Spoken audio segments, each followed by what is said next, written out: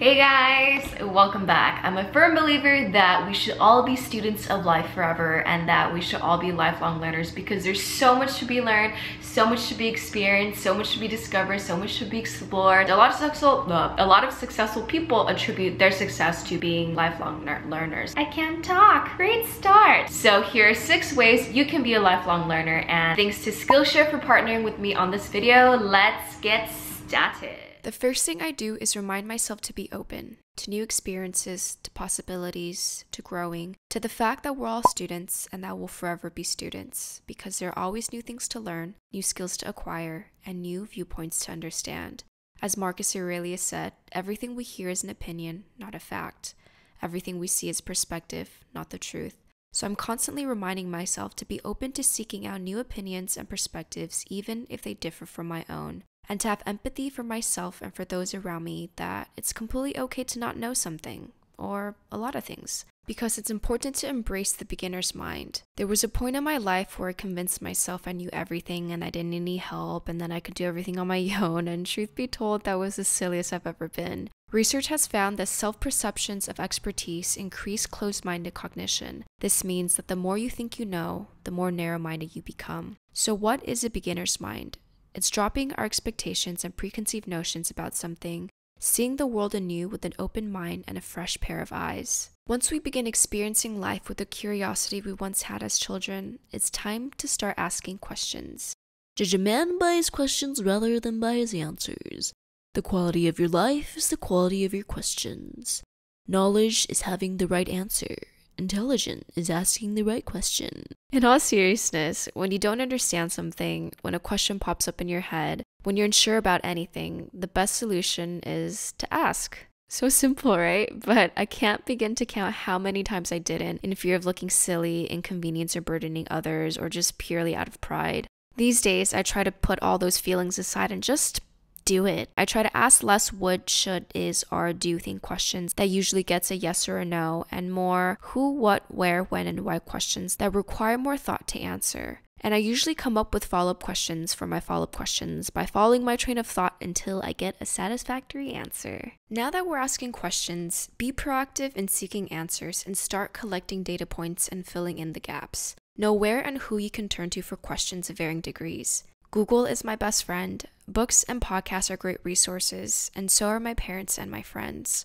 For life advice that doesn't suck, on happiness, habits, and relationships, I love the hyper self-aware, cool older brother vibes from Mark Manson. He gets it, and I think he's pretty hilarious. Brain Pickings is great too, and so is Medium. Here are 3 of my favorite articles: The Risk Not Taken, The Crossroads of Should and Must, and How Radioactive Poison Became the Assassin's Weapon of Choice. This is like a science nerdy one, it's super cool. When I want to learn a specific skill or explore something more creative, Skillshare is my favorite online learning tool. There are a variety of online courses from productivity to creativity to business and lifestyle. They're currently offering the first 500 people to sign up a 2-month premium membership for 99 cents. Link is in the description, and more on this at the end.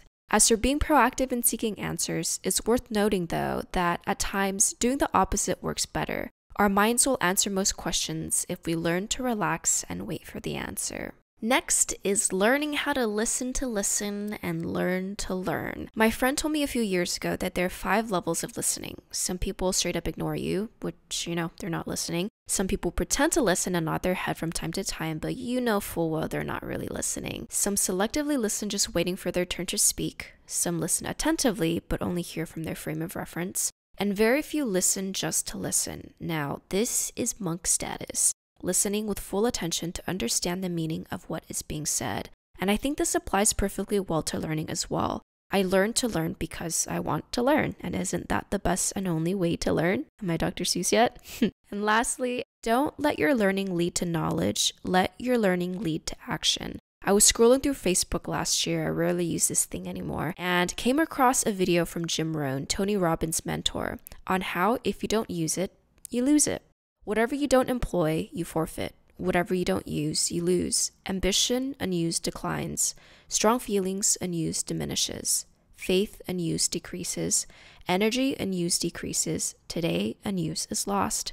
A talent unused is lost. and ability and use is lost. So make sure all you've got is being used, otherwise you lose. And to end this video, this is one of my favorite quotes from one of my favorite dudes of all time. Be humble, stay grateful, remain a student of life, and remember that true knowledge exists in knowing that you know nothing. A million thanks to Skillshare for partnering with me for this video. I just finished this course with Simon Sinek on how to share ideas that inspire action, and I'm starting this Gary Vaynerchuk course on social media strategy in a noisy world. Wanna nerd out with me? Skillshare is offering the first 500 people 2 months of Skillshare Premium for 99 cents. A premium membership gives you unlimited access to over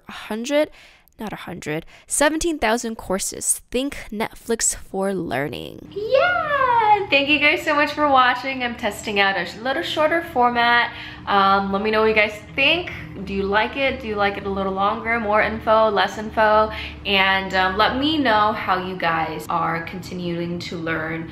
Either you're at school, you're out of school, you're working, you're doing whatever. How do you continue to learn? What are some of your favorite resources? What are some of your favorite things to do or activities or just anything? Let me know. See you guys in the next video. Bye.